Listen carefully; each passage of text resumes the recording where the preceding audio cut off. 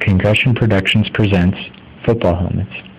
Why is Joe Montana so happy, even though he knows he's about to get sacked?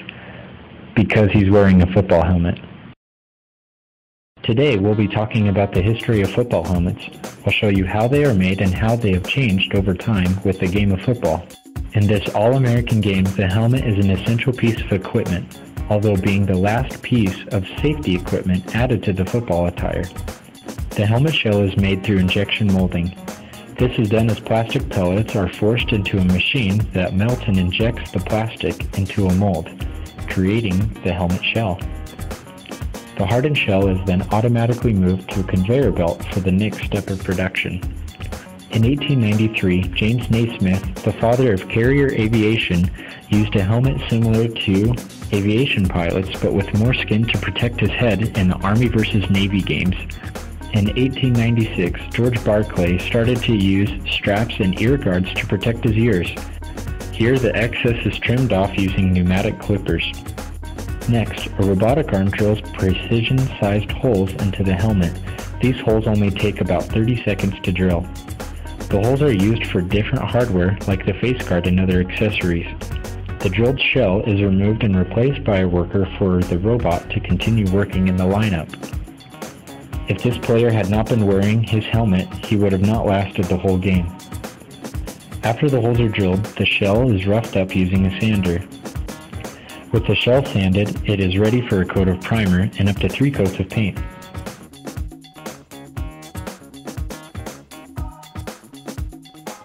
As you can see, this player's helmet was well fitted to his head.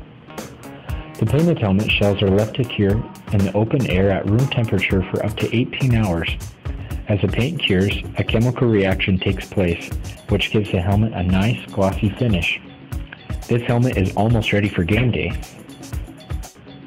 Next, vinyl and foam padding are installed onto the helmet.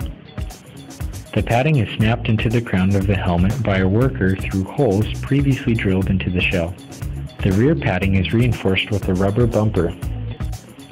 One lucky helmet from each batch goes through a series of tests. One of the tests is an impact test.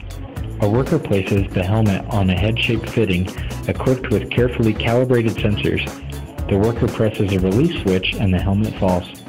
This test mimics a player's head hitting the ground after a tackle.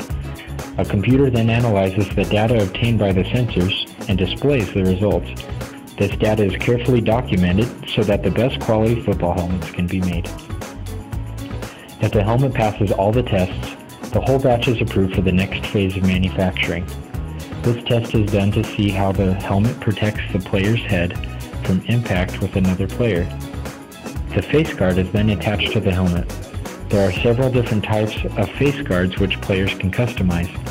The face mask was used as a steel bar and later designed into a multi-bar design. The multi-bar face guard can be custom made from titanium, stainless steel, or carbon steel to protect the players from fists, cleats, and other objects.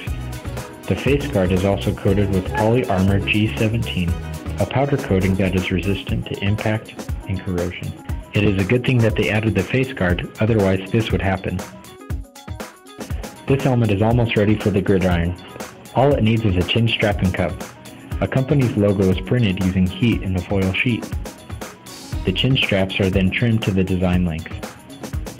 After the chin cup has been sewn to the strap, it is attached to the helmet. The player can then adjust the chin strap and cup to fit their head. We wouldn't want them losing this important piece of equipment on game day, now would we?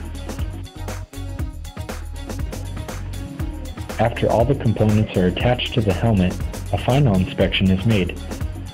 The final product is inspected for defects and other abnormalities. It is packaged with a manual containing safety and fitting instructions. This process of manufacturing a football helmet takes less than 24 hours. Once the football helmet is made, it is ready to handle thousands of blows. Now we're ready for kickoff.